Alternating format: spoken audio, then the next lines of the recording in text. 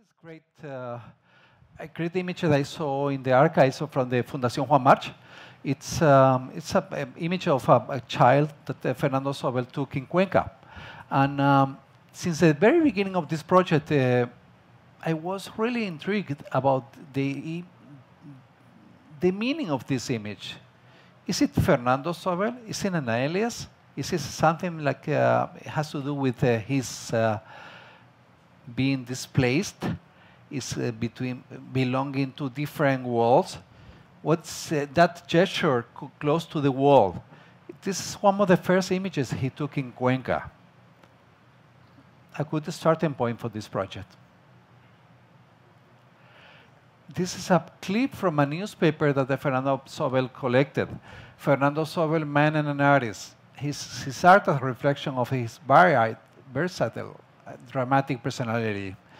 When I found about, doing research about Fernando Zóbel, I realized that he was a very complex person, coming from different backgrounds, from, being a transnational artist, really was fascinated by his personality. It was quite interesting not focusing as a curator on his work, only trying to understand his personality, trying to understand what's behind his paintings. These are pictures by Fernando Nuño, a photographer from Spain. We see Fernando Zóbel painting, and I was amazed by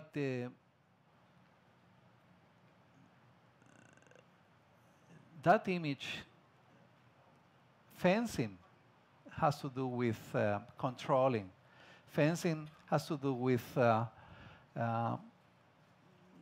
thinking about the next movement. And I think it's a good metaphor about Fernando Zóbel's artistic practice. And it's by chance I found this image. The purpose of bringing these images with me is because this is, in a certain way, they are going to settle some of the goals of the exhibition. I mean, or at least they are images that spoke to me in a certain way, right?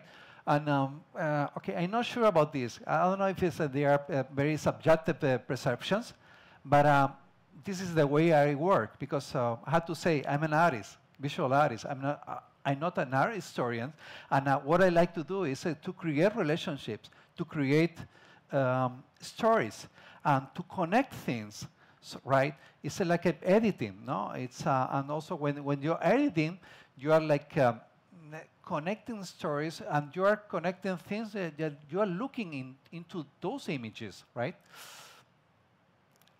These are images that he took in one of his trips to Japan.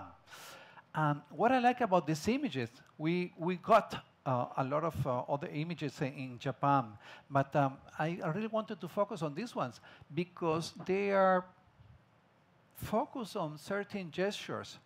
I like the way he was taking a look about the Japanese theater, and the way that I see, in a certain way, related to his paintings, and the way that he's using his brushes, the way he was acting with the paintings, and that we're going to see later on about the way we decide to install the paintings in Venice, I mean, to make the architectural design. Another important point in the Fernando Zóbel, or I mean, for me, that was quite important, Zóbel's acceptance. He belonged to two different worlds. Was he Filipino? Was he Spanish? What's the point of belonging to the? Is he representative of Filipino culture? Is he representative of Spanish culture? He tried to be both. He was a quite advanced person at that time.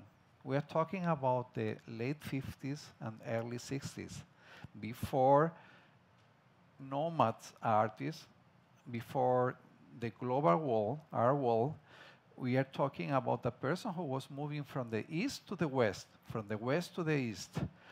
So this was a quite important point for us in order to establish, one of the important themes of the show. Take a look of this newspaper clip, Japanese with modifications. It was it happened after the first one of the first trips that he made to Japan. He decided to extend, to expand his house and incorporate a Japanese area, right? The second one is a clip from a newspaper, and what I like is the headline of the same article. It says Zóbel's acceptance. It says, what does it mean?